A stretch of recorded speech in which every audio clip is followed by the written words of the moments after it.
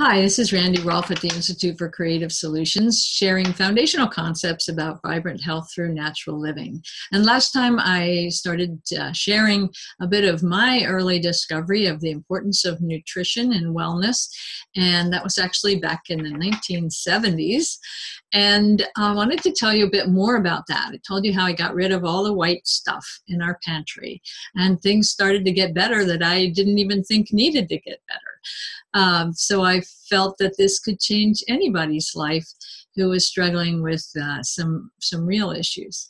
And the other two big things we did back then was we minimized our exposure to toxins, and we changed our presumption about chemicals, because all the chemicals in the modern world are new to our bodies. So they are suspect. The presumption is that they're not going to be good for our bodies. And it's wrong to have any contrary presumption that they're safe until they're proven dangerous. This is a really wrong attitude. We have developed in nature for thousands, for millions of years, and it's wrong to assume that all these chemicals that we developed, mainly from pulling oil out of the ground and boiling it down and changing it, that somehow these are safe until proven dangerous. It just isn't true. And we find out kind of one at a time that there are terrible effects of exposing our bodies to too much of any one chemical or too much of a little of hundreds of chemicals, which is mostly what we're doing today.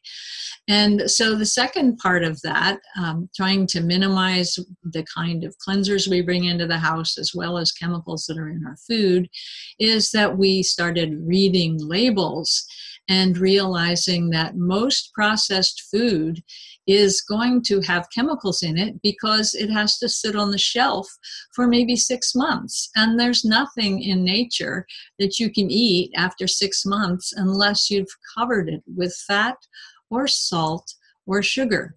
And those are the primary preservatives until we came up with chemicals.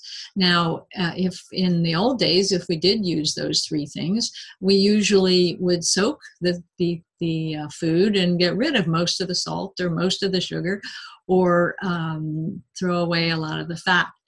But the chemicals are in those foods. So things that are canned or boxed or even bottled, you really need to read the labels.